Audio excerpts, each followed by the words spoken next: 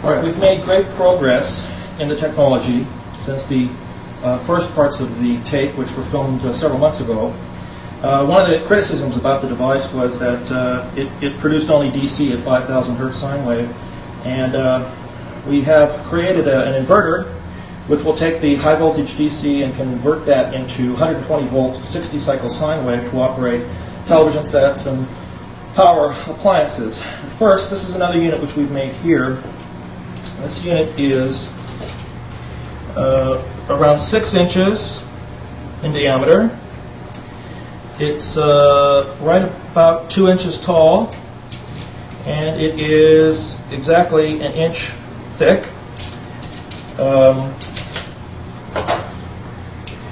This device weighs 12 ounces, and it certainly is a very elementary device.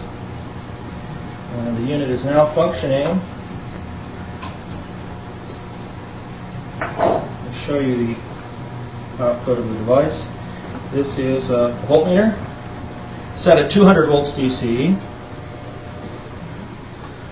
See both the leads here on the voltmeter, and connect them directly, and the unit is putting out about 186 volts. Is that right, Michael?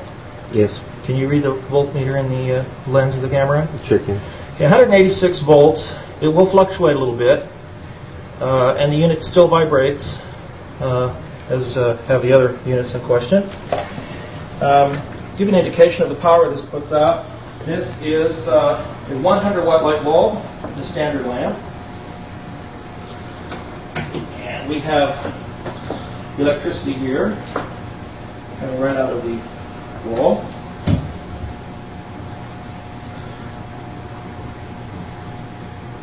I'll show you this. Michael, this is a conventional 100 watt light bulb. Can you see that in the lens? Yes. All right. And give you an indication of the power. We can light a 100 watt light bulb directly off the leads.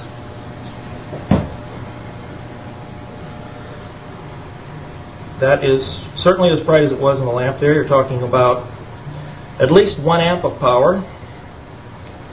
100 watt light bulb, which is getting quite warm. And for those of you who think that there is a direct magnetic coupling from something under the table to on top, we're going to move this device over here, certainly far away from the table, and repeat the same. There you go. 100 watt light bulb. Get that, Michael? Yes. Okay. And not only will it put out 100 watts to light a light bulb, but if we run it through the inverter, which is what we're going to do right now,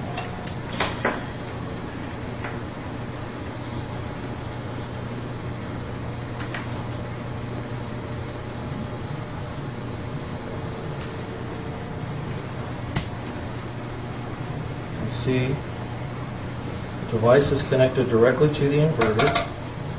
The relay is closed. There's nothing going into the inverter.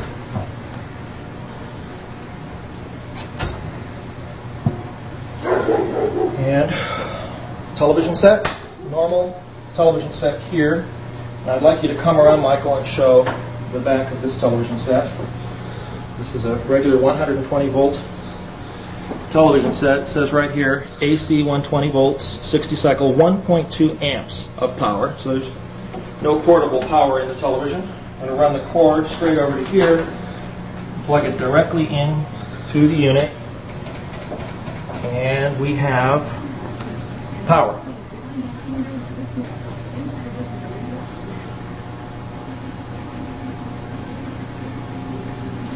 Coming from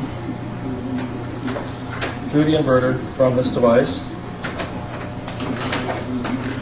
To show you the current output of the device.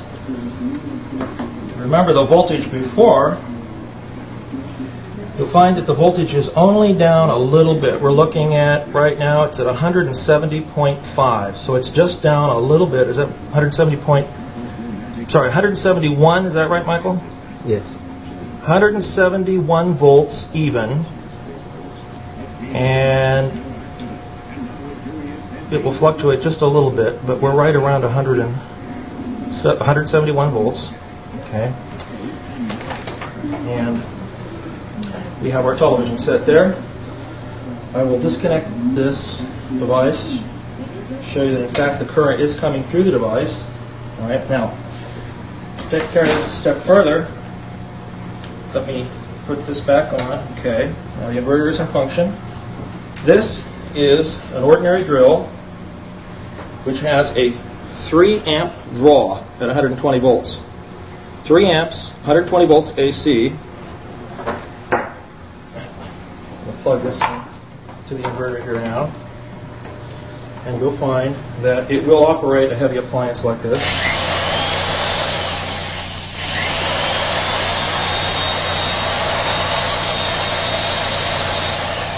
Three amps.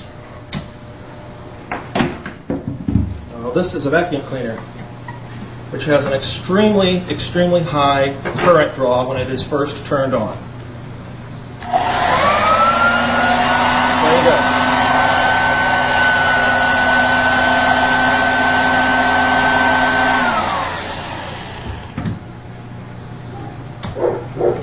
Okay.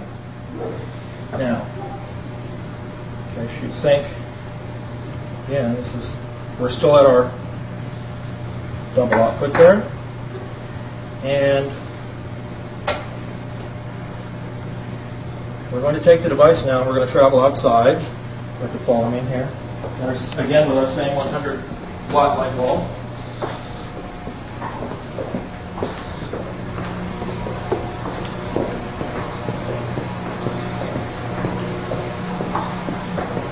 Watch your step there, Michael.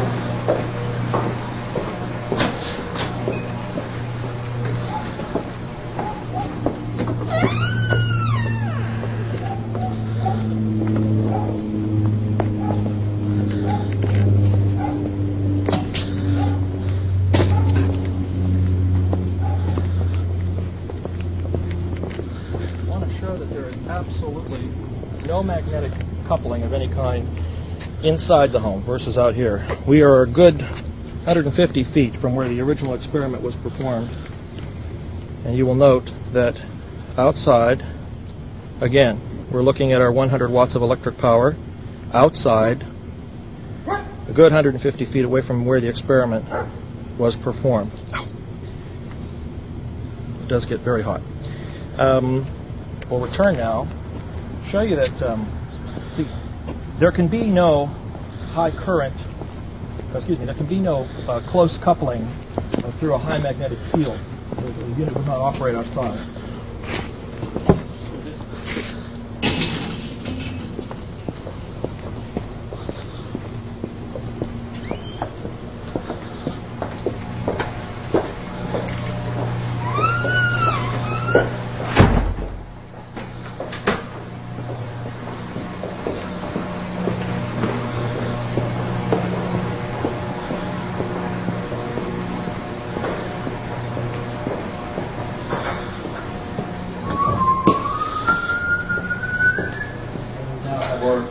Device turned on again, and the unit is still operating. The television is in operation through the inverter. I want you to come over here, Michael, and get a look at the inverter so people can see. Oops, sorry, I seem to be making little mistakes here with this. I'm not really a filmmaker, just doing my best here. But anyway, the sound you hear is a relay closing inside of the unit. Take a look on the side of this. You can see in there very well. This is the major relay which produces the sound. This is part of the converter circuit here, which takes the 12 volt direct current, 5,000 cycle output, and through the use of the resistors and so forth, and then this major conversion transformer produces the 120 volt sine wave. The 120 volt 60 cycle sine wave that is necessary to operate appliances. Obviously, the unit produces a minimum of 3 amps, but once it's gone through the inefficiency of the converter or the inverter, so it more than likely is putting out 4 amps or so when we're using these devices. Also, the current draw of these devices when you first turn them on is probably significantly more than the 3 amp standard output that's coming from this unit. but there's nothing inside the inverter that could contribute to the creation of electricity, obviously. This unit is not receiving any kind of electromagnetic energy